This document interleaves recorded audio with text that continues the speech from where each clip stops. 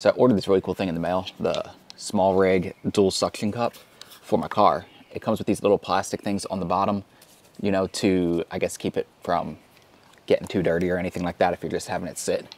But it's one of those things that it's gonna work great if you have a DJI Action, a GoPro, or the Osmos Pocket. I've seen a lot of people using it for the Pocket.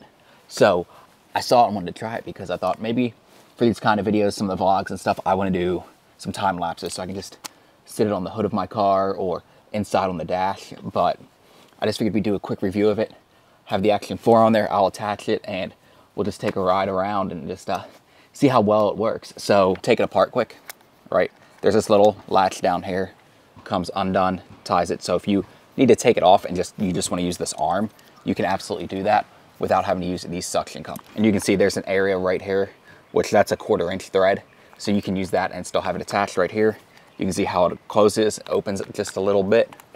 And then this part, you can just swing this and this whole thing, right, adjusts with this, right? So if you need to adjust the bottom, you're gonna have to do this. Or if you need to adjust the top, you're gonna have to undo this as well, right? To make that whole thing move. So it's all combined through here. And you'll know when it's not, because if you tighten it, you can't just move this ball head or this ball head. But it also has this 1/4 inch screw thread here. And if you're me and you use something like this cage, it's easy to just have it right here at the bottom and you just screw it right in to make it easier for you, right? Obviously you don't have to have it. You can have the setup any way you want, but all you do is attach this right here, screw this back on, and you can see right there, we're good to go. Here's the suction cup areas, right? You just pop those open, and all we're gonna do is stick it right here on the car, close, and there we go. So now let's drive with it and see how things go. I'll mention the miles per hour when I get up there. You know, I've got the window open so you can see through better. So just keep that in mind, is like when you're driving, you might have to have it open if you want to do something like this. But if you're gonna throw it on the side of your car, on the hood or something like that, you won't have to worry about it. But I'm going 50 miles an hour right now, and let's see how it looks. And then we're gonna stop, right? I'm gonna hard brake this a little bit, just so we get a little something, a little shift. So let's make this turn, and let's see how fast we can go and see if we notice any movement.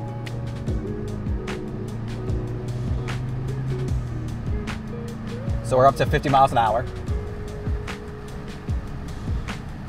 And I'm gonna push it to 60 just to see. And then we're gonna slow down a little bit. So far so good. I don't really notice too much. And the one thing I will say is if you have the window open, you're gonna get all that noise from the wind. But it is nice if you wanna do this so you don't get that glare trying to push through the window. I'm gonna pull into a parking lot now. We're gonna do a turn and just see how that goes.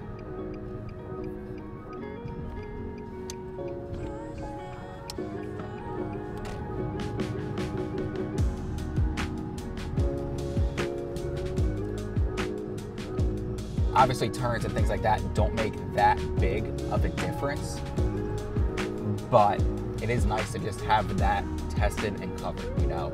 And I'm in a parking lot now, so I'm gonna hit the brakes a few times just to get a quick stop, and we'll just see how it shifts. All right, full stop.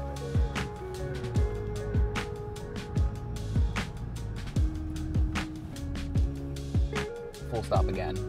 And now what we're gonna do is something fun, right?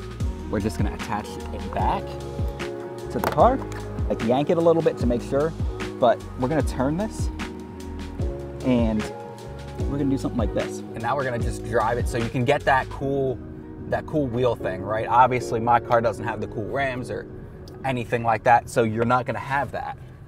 But if you want to do something like that, you can absolutely do it, like throw your time lapse there.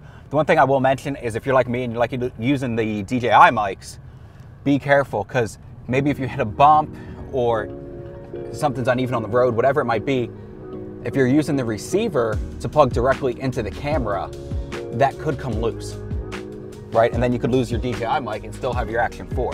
So keep that in mind. But you can get these cool wheel shots with it.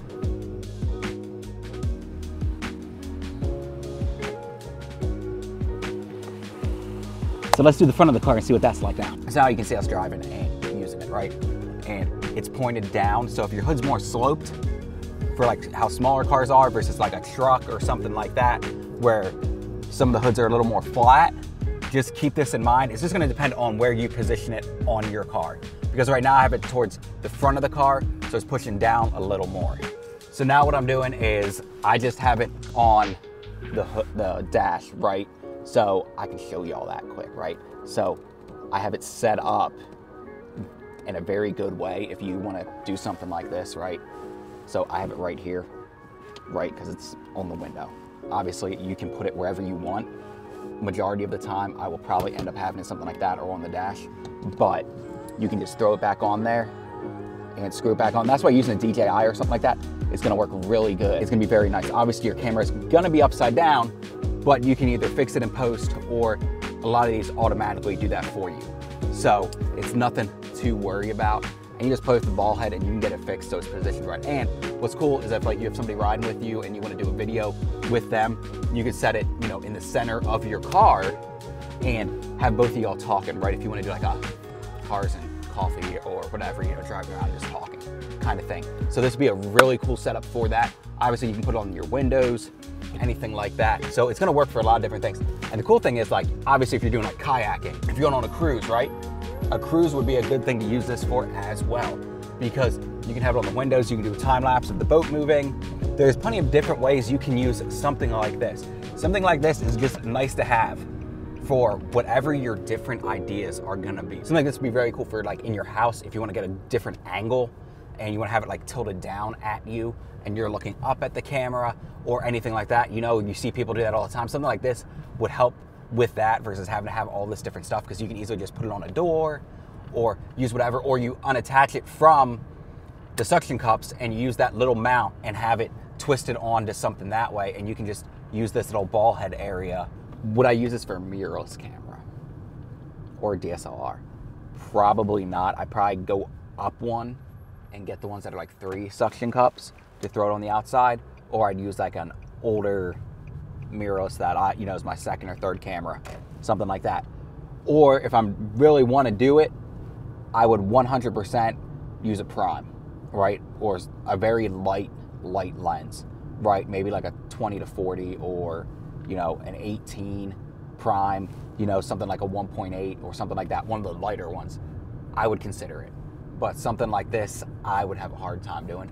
If I had it in my car, if I'm sitting on the dash, right, and I'm doing something like that, 100% try it. Because if your camera falls, it might get messed up, but the fall's not that significant as it would be if you were driving and that thing hits concrete, right? So keep that in mind.